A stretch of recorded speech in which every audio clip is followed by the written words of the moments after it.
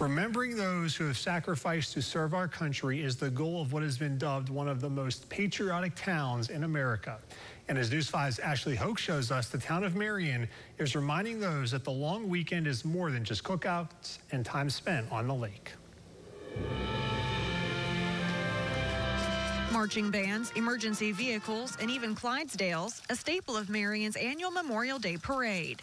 We love it here. The people are so friendly, and it's just a wonderful town. For some, the parade has become a tradition.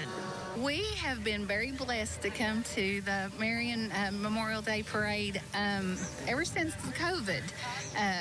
When they first started the parade back after COVID, they invited our band, and we came as the Honaker High School Marching Band. But the day is more than just the parade, with a moving visual display on the Smith County Courthouse lawn.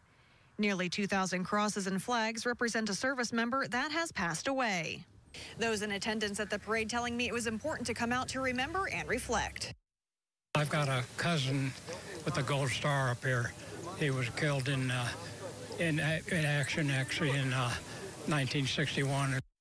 Service is just such an important part of this entire weekend, and remembering both those who have passed, but then also those who are actively serving as well.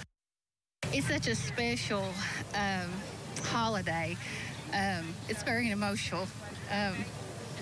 But the flags back here, it just always makes me want to cry. But it's a beautiful scene, and it's a beautiful tribute and honor to the vets. And we're just so happy that we can be a part of it. Passing showers not dampening the patriotic pride. Service is just such an important part of this entire weekend, and remembering both those who have passed, but then also those who are actively serving as well. Reporting in Marion, Virginia, Ashley Hoke, News 5, WCYB.